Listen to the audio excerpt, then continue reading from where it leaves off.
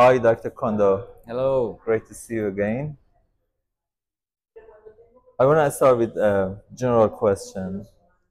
What made you think that you want to join Endo Global and be one of the founding members of Endo Global?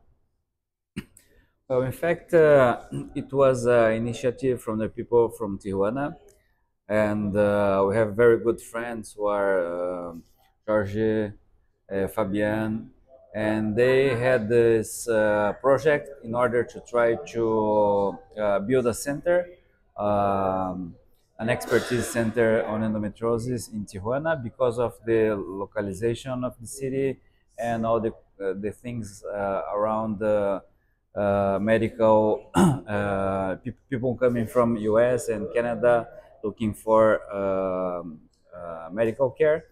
And at the beginning, we thought it was a very good idea because we had already people very well trained on IVF, on surgical oncology, and the only remaining problem was the team of gynecology and imaging exams.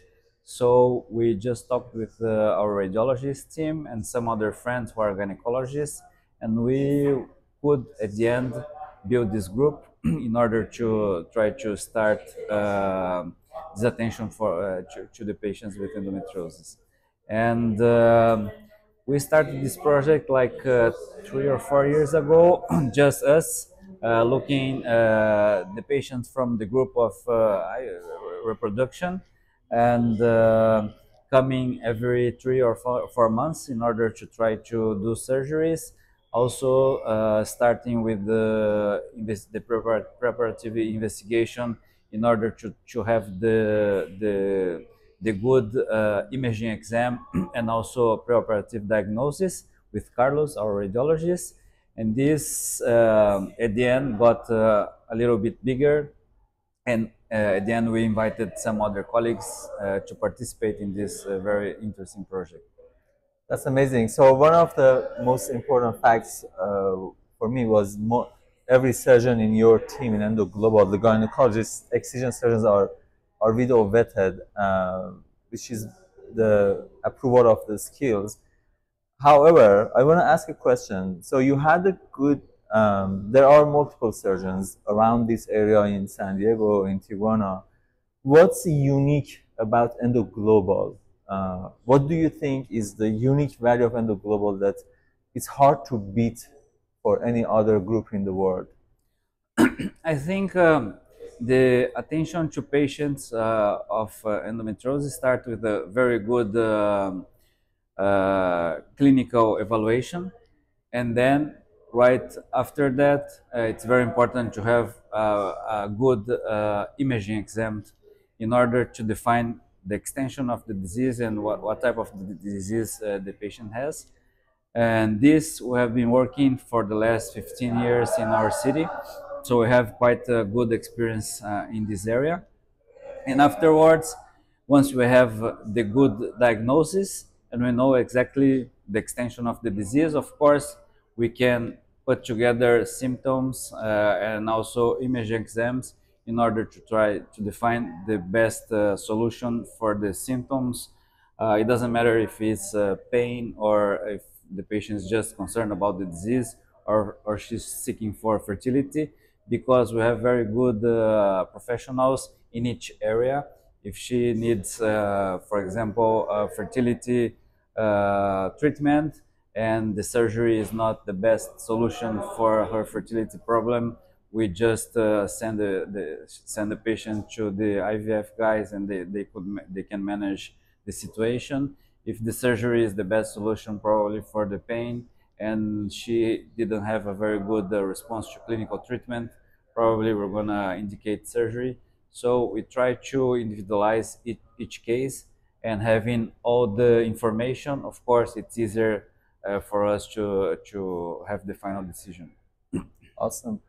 So, you know, since we started I Care Better, I work with a lot of great surgeons, and great surgeons have a multidisciplinary team, which is usually uh, It includes general surgeon, urologists, colorectal surgeon, if needed, thoracic surgeons. So now a lot of great teams in the world have this group of multidisciplinary care. What stood out to me about Endo Global was having the IVF team and the imager, the radiologist, to be a member of the team.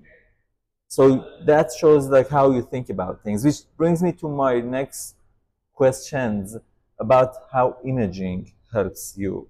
So I realized you are taking this very unique approach to surgery, and you have a very extensive preoperative assessment, imaging, mapping of the disease using MRI and MRI protocol. Can you explain how that helps you and how you use that as a surgeon in the operating room? Yeah, sure. It's very important because we can discuss with the patient exactly the disease she has, and also speak about complications and give her the best information on her disease. This allows us to define the multidisciplinary team specific for that specific surgery. And of course, sometimes we do have the team inside the OR. Sometimes it's not necessary, but at least in our city, what we could try to do during these last 10, 15 years is to train and our own skills in different specialties. Of course, we have the specialist in each area that can help us for specific situations. For example, if you have a diaphragmatic disease, we usually operate transabdominally, and the thoracic surgeon goes through the thorax. The urologist, whenever we have, for example, urethral disease and urethral reimplantation is required, most of the times the urologist performs this for us. But also we are able to perform this type of surgeries by ourselves if they are not present. So with the years of experience, we could develop our own skills. And it's very important for us to have the preoperative imaging exams to define time of surgery, risks of the surgical procedure, type of preparation for this specific surgical procedure, try to know time of recovery, time of hospitalization. With this information, we can give the patient the more accurate knowledge about the surgery and the post-op recovery. That's very interesting and that's amazing. So it's obviously you have been accustomed to, and you are used to having mapping before surgery, so you go fully planned.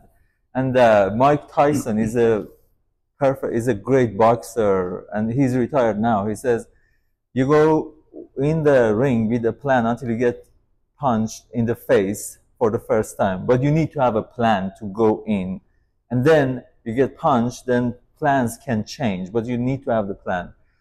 With that, I want to go about the case yesterday that you operated on here in Endo Global Center in Tijuana.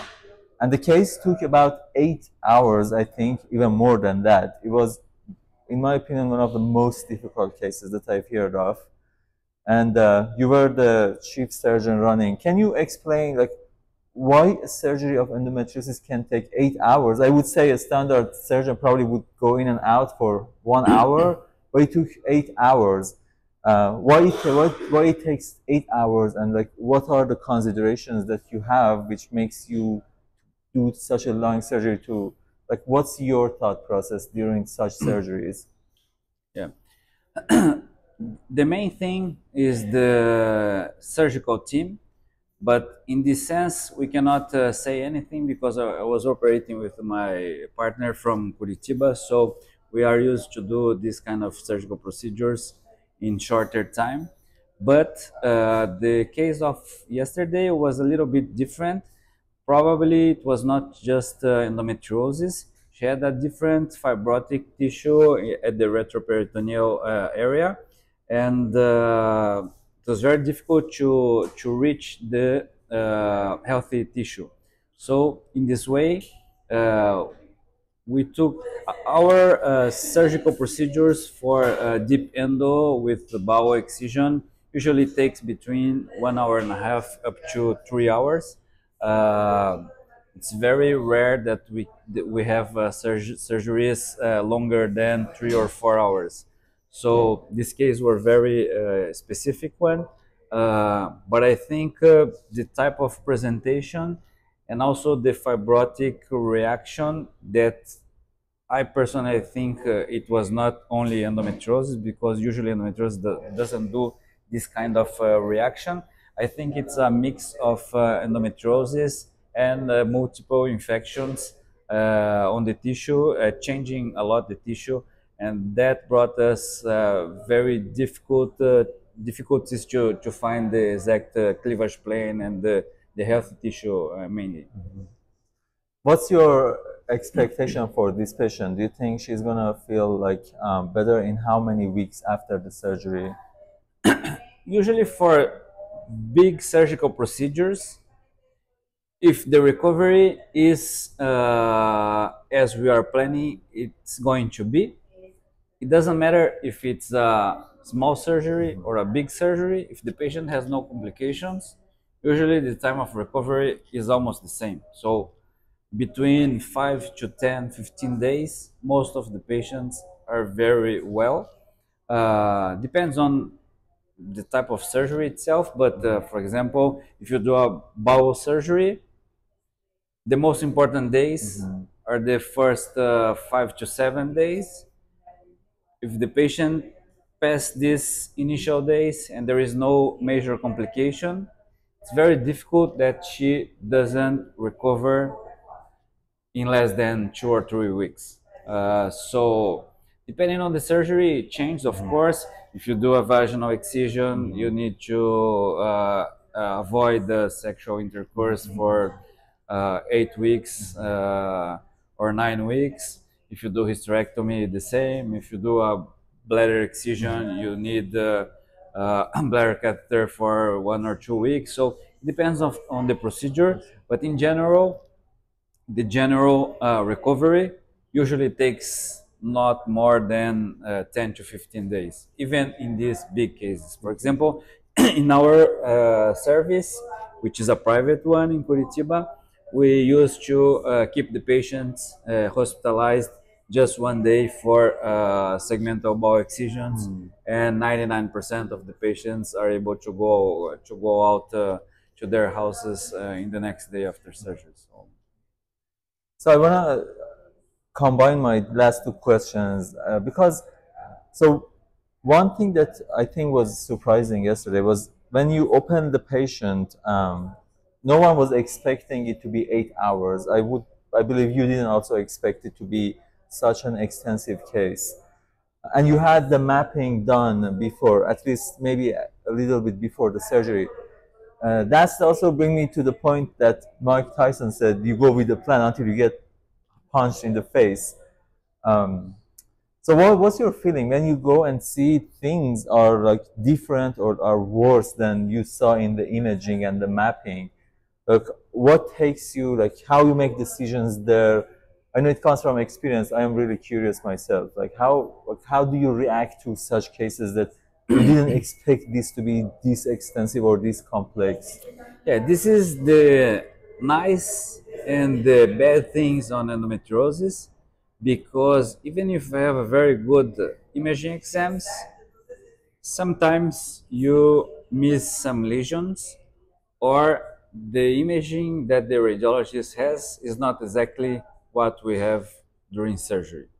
It's very rare when you have a good imaging examiner, but it's quite common if the sonographer or the radiologist is starting with the technique of preoperative mapping for endometriosis. So we face this, at least in our center, more when patients come from other cities and have the imaging exam not performed by our radiologists.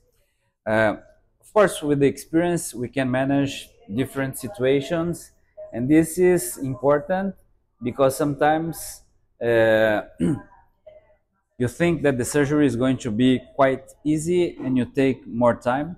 That's why it's very important to be in a good center, to have the adequate instruments, to have an experienced surgeon, because even small cases can become hard cases when you enter the abdomen, especially speaking about endometriosis. So it's important for the surgeons and for the patients to realize that it's not an easy disease to manage, and sometimes we can face different situations and more exhaustive and difficult surgeries. Right. I'm going to ask you a question now, and I want to hear what's your feeling about endometriosis when you hear the word. What do you feel? In fact, I think it's a very difficult disease, but it's difficult in different aspects.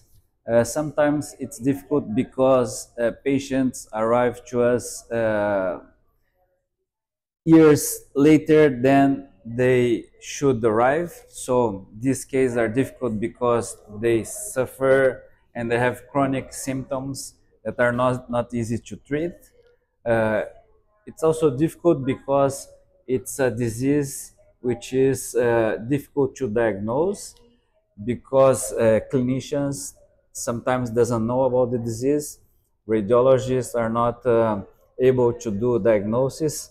But whenever we can diagnose the patient properly and give her a good assistance, most of them, I would tell, more than 90%, we can give them a very, very good quality of life, and we keep them on very, very little symptoms. It doesn't matter if she require or not surgery, because not all cases require surgery. Some of the patients we can manage just with clinical treatment. And I would say, at least in our city, in our center, that less than 5% of the patients we cannot manage, we cannot operate, or we operate and the patient keep symptomatology. So it's very difficult if we have a good diagnosis, especially if it's a very early diagnosis, that we cannot manage well the disease. So the main problem of the disease is to have a late diagnosis or a misdiagnosis. In this way, a patient has chronic pain. In this way, she has multiple previous surgeries, and this is very bad for the outcome of the treatment. Does it make it harder if you get a patient after multiple surgeries compared to if she comes to you for the first surgery? Yeah, sure, because whenever you have multiple surgeries, we have a lot of problems. First, sometimes all the spaces that are the cleavage plane from the normal tissue and the diseased tissue, we don't have anymore this separation, and you have a mix of healing, which carries some degree of fibrosis. You have fibrosis of the disease, you have fibrosis of the healing, and at the end, you don't know anymore if it's disease or not disease. So that's why it's very important whenever we have the correct diagnosis that you do a good surgery. In this way, you know that you treat all the disease that was there, and probably if she has some scar or some fibrotic tissue in imaging exams in the first years after surgery, of course this is due to surgical healing, not disease, because the worst thing is to operate a very multiple operated patient with a lot of fibrosis, and then you take all the fibrosis, and during the pathological examination, it comes just fibrosis, no endometriosis, and sometimes you perform an extensive surgery, extensive dissection, you dissecate a lot of nerves, and the patient sometimes can have some complications, functional or non-functional, but at the end, sometimes there is no more disease, just fibrosis, and it's not due to endometriosis, due to previous surgeries. That's why it's difficult to operate multiple operated patients. Great. Thank you so much. I know you have done a lot these days, so thank you very much for your time, and I really appreciate Thank the you. interview. Thank you very much. Thank you. Great.